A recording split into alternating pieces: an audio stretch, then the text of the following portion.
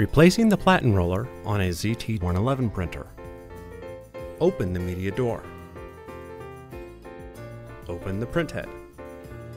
Remove the platen roller access cover. Rotate the platen bearings to the unlocked position. Lift and slide the platen roller out of the platen housing.